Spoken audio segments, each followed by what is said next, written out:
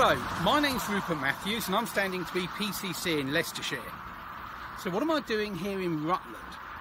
Well, under Labour, Rutland is just lumped together as a part of Leicestershire. It may not sound like much to you, but it does show that under Labour, the police are becoming disengaged from public opinion. But what about crime? Now, car crime and burglary are on the rise in places like Ratby here, but are the police working closely enough with neighbourhood watch groups and parish councils on crime prevention and deterrence? No. So what about police patrols?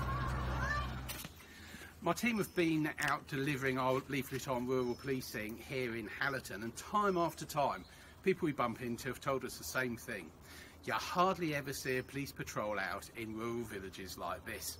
Under Labour, all the policing resources have been poured into Leicester city centre. So how are things there? Now, Leicester is a multi-faith, multi-ethnic city.